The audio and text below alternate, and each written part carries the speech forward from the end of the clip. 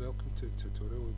This tutorial we're going to be looking at hash tables, hash arrays. The last tutorial was arrays, and this one was hash tables. And so there's different ways of creating hash tables. I'm using like version 1.9 something. So I think once before this version, you could do it slightly different. I'm not too sure. So I'll show you the ways that I know, and there could be other ways of doing it. I'm not too sure, but I'll show you what I know. And so to create an array, the most simple form would be the 2 square brackets, and that's an array, but we've not given it a name so that we can identify it and so that we can access it. You can do with the same with a hash table, but it's not square brackets, it's curly brackets and enter, and you can see that those brackets creates a hash table, and that's the difference between array and hash table. Now if you remember right, we could create an array by using the array class and the new method to create a new object of that array. And so what we did was dot new, enter, and a new array was created. We can do the same with the hash table. We use a hash class and the new method. So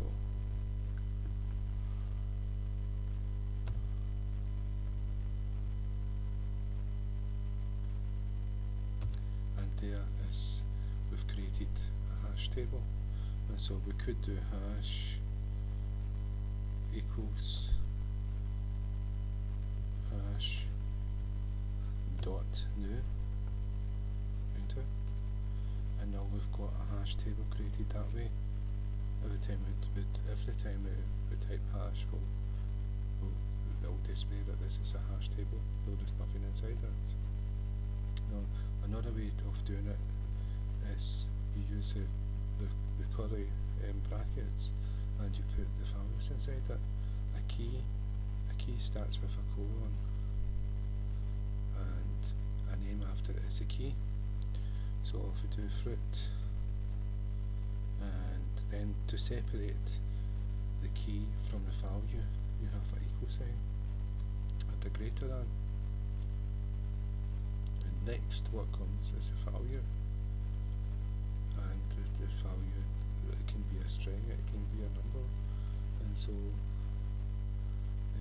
what I'm going to do is I'm going to do this apple. So that's the first key, and the keys are separated by a comma, and so I'm going to do another key, and it's number,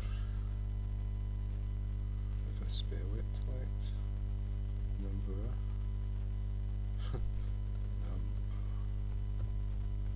let's see, and equal sign and greater than, and now we're going to give it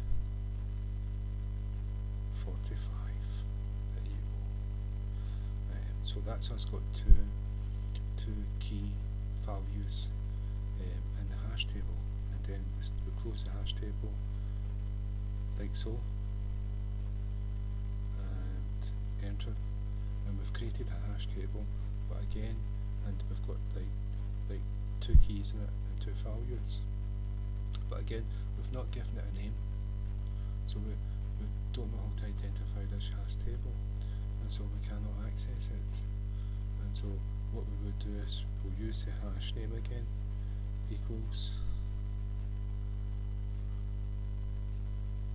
what I'm going to do is just reuse this just to save a little bit of time. So hash equals, and you've got the brackets, and in between the brackets you've got the 2 keys with their 2 values. So if I hit enter, I've just created a hash table with 2 keys and values inside it. And so if I type hash, hey presto, there you go. That's a hash table. And so the way to access the hash table is to type the name and use square brackets, and the colon is for a key. Put the name of the key. No, it's not. It's number I'm looking for. Number. Close the bracket to enter, and we've got access to the number, and it's 45. And so if we wanted to get access to fruit,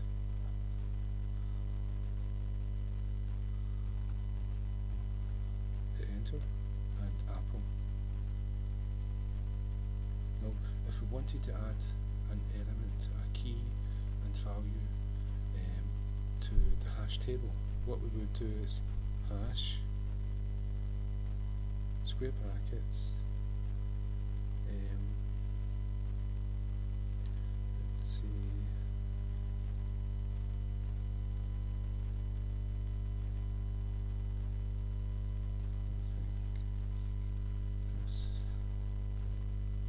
let's see, name of a key, address, equals, let's see, address, let's see, Glasgow, need to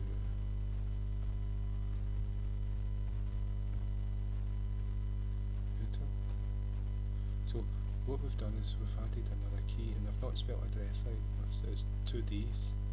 It's sometimes my D doesn't, when I press it doesn't work, so I should hit it a little bit harder. But if I do hash, we've added another key to the hash table, and we can access it by going address, and I've got to spell it wrong this time. I've got to have the colons on it, so it knows that it's a key. Let's go.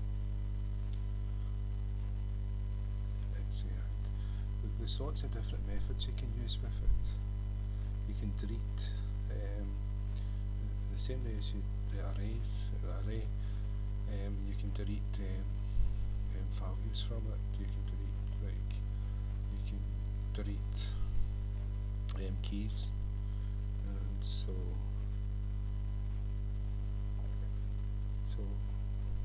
you can test to see if certain keys is part of the hash table. So you can use the fetch key. So hash dot fetch, and you've got brackets, and then you put your key inside, and what we're going to do is add address spelled wrong. Right. So enter, and Glasgow. So it's told you that Glasgow is here. It's another way of fetching. Let's see, and so let's see.